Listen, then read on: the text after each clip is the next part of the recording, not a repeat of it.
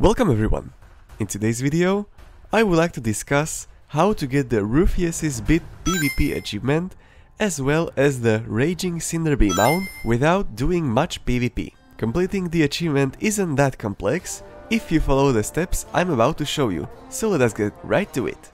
First of all, I should mention that there will be PvP whether you like it or not, it's just about if you participate in it. While farming for this achievement, I also died a lot, but in the end, it was all worth it. Let us start with the first part of the achievement, and that is the Unbound Battle. This one is pretty simple, you just have to complete each PvP world quest once. You won't be able to see the world quests if you have War Mode turned off, so make sure to have it on all the time. The world quests change every day, and their rotation is random.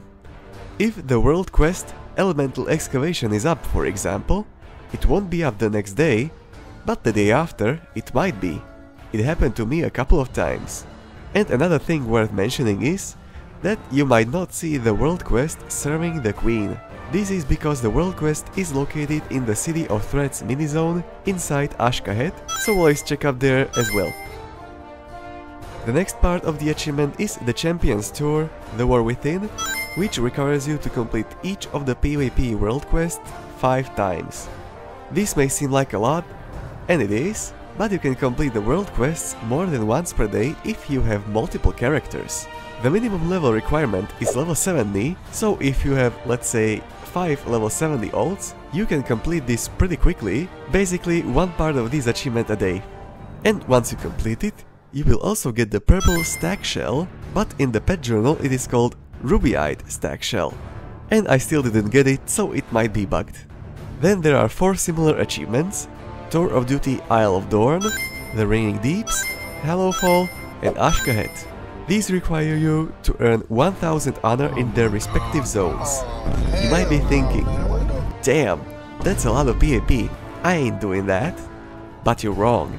You can easily complete these 4 achievements by simply being AFK and waiting for the war chest to come in.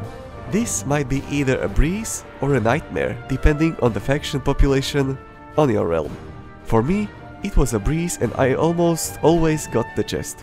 Each chest will give you 150 honor, some conquest points, as well as a chance for some recipes and other items you can sell on the auction house. Or learn, it's all up to you. And the last part of the achievement is the Sparking Battle achievement, which will probably take you the longest. This requires you to complete the weekly quest Sparks of War 20 times. This is where it depends on how many ults you have. I have quite a good amount of them, and the level requirement is to be level 70. You can finish this achievement in 1 day, 1 week, 1 month, or in 140 days. Yeah. It all depends on how many ults you have and if you are willing to do the quest. To do the quest, the easiest way is to collect chests, war chests, or while collecting globs of wax. This for me was the fastest way to complete the quest. Just roam around the zone and collect globs of wax and chests. Also, don't forget to have your War Mode turned on and be in the zone where the quest is supposed to be completed. And while you're collecting globs of wax, I should also mention that the slime event and the big treasure where kobolds come in and steal your treasure both don't award any sparks, so I advise you to just skip these events. After you finish this achievement, you will also get a toy called Forged Flag of Victory. And after you're done with all of these, you will get the Raging Cinderbee mount, Slayer of the Deeps title, Ruby-eyed stack shell, if they fix it, and the Forged Flag of Victory. And the random question of the day is, do you sleep on your side, back, or your belly? For me, I fall asleep when I'm laying on my belly, so I guess I sleep like that as well.